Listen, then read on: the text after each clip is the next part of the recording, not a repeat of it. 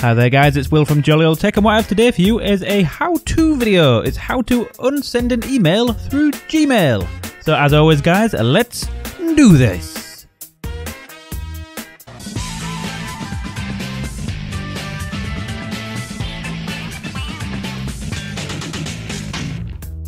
So yes, as I just said, this is all about how to unsend an email through Gmail.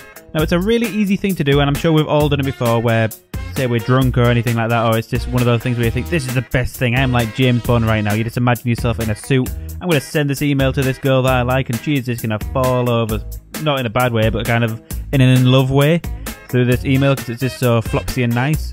And then you think, oh, that was a friggin' terrible thing to send. I'm not James Bond, I'm an idiot.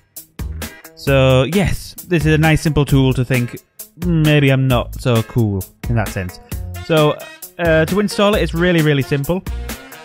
All you have to do is go onto settings on the Gmail page, go into labs and search for undo send. It's really simple like that. You just click install and save changes, or enable and save changes rather, and you're away.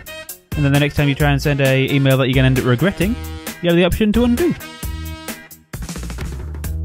So it's literally as simple as that, guys. It's something I didn't quite know about until now, but I've been using it as and when I'm talking to people that I don't particularly know, and I might use a spelling error, anything like that. It's just a really useful thing to have. So we're done. Yes, that's just about it. As always, guys, I have been Will from Jolly Old Tech. I really hope you've enjoyed this video and you put it to some use yourself.